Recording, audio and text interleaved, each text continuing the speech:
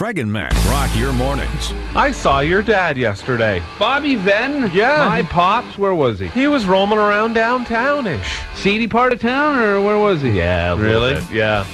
We were at a grocery store at the same time, and he was in line behind me, and he had said, thought that was you, so he said, "Hey, Matt," and I said, "Bob, how are Called you?" you Matt? Yeah. He actually remembered your name? Yeah. Wow, that's pretty good for Bob. I know. Must have been one of his lucid days. Maybe.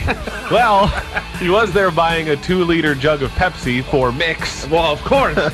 That's all I've ever known Pop to be in my house was Mix. I guess he was down at City Hall paying property tax and was very upset that he lives in a condo and still has to pay property taxes. So you saw him at the grocery store? Yeah, and then in the parking lot, we ended up leaving almost at about the same time. Our cars were facing each other in the lot. They were basically kissing.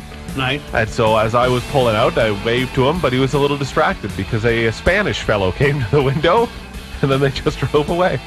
Your home of killer classics and the best new rock all day long. We are Canada's rock station.